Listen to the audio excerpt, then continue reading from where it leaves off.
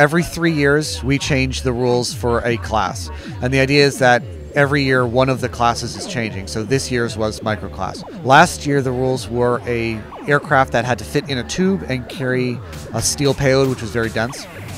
And we decided this year to go in a different direction where we would prescribe the size of the container to fit in and dictate a very low density payload, in this case PVC pipe.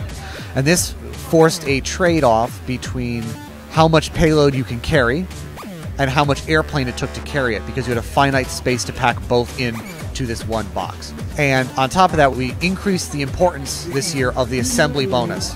So you could have a many part aircraft that's very complicated, but you're going to take a penalty on taking all of it and the payload out of a box and assembling it together. And so you've got these kind of three competing requirements of maximum payload fraction, because you still, as an aircraft, want to be as light as possible, and assembly time.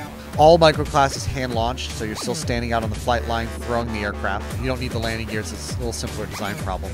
Whether it's Lockheed Martin or Boeing or any of the other groups that are trying to design an aircraft for government or any other contractor or customer, you're going to have a packaging requirement. This is representative of, I have to fit my vehicle and payload in a certain fixed size. We modeled it off of a shipping box.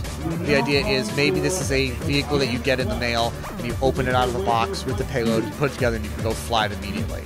So very fast turnaround time, very fast production, but a fixed customer dictated size based on requirements for them. It tends to have the most variation of all the airplanes because the constraints are just set up in such a way that you can solve it in many different ways.